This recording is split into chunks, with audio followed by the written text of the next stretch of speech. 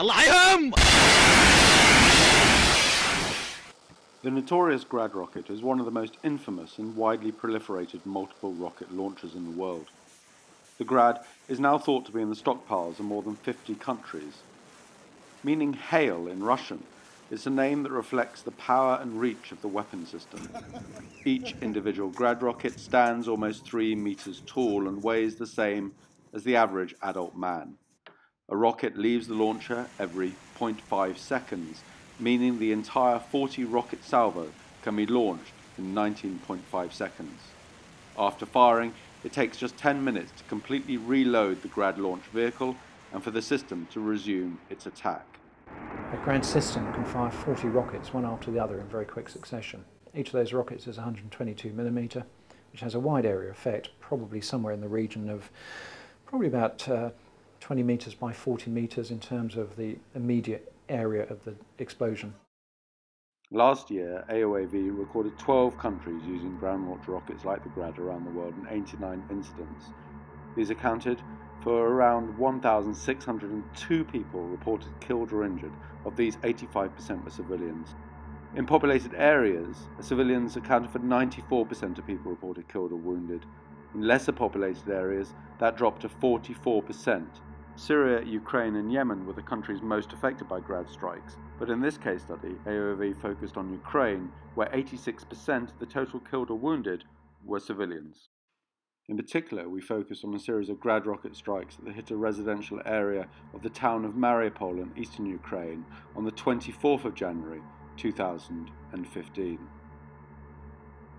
They were fired from the northeast from an area controlled by the Donetsk People's Republic. The strike, far from any major military target, came out of the blue.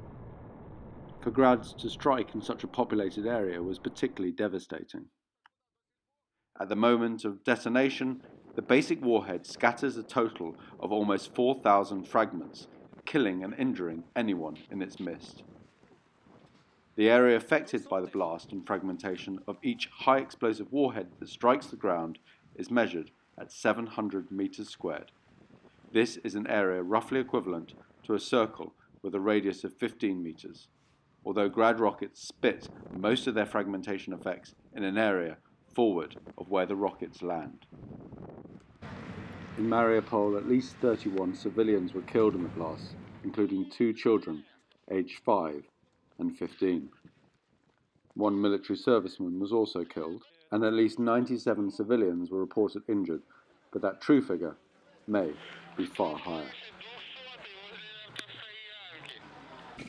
In total, over 50 apartment buildings and about 100 private homes were damaged or destroyed.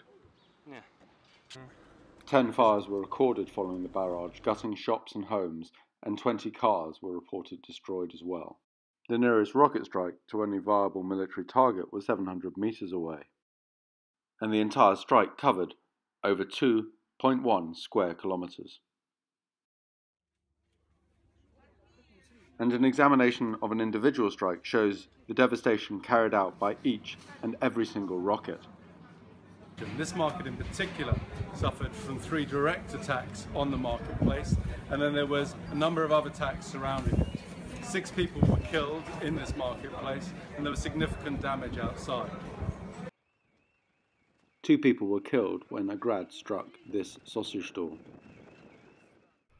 The remaining fuel from the Grad caused the stall to burn down, and the surrounding containers were peppered with shrapnel. We're standing outside of Watson's pharmacy, and you can very clearly see an entry point for shrapnel from the Grad rocket. Now this occurred 65 meters from where it landed, all the way over there in the marketplace. Such devastation is testimony to the impact of the Grad rockets in this area of Mariupol. An attack that will leave a long and abiding scar on the soul of this city.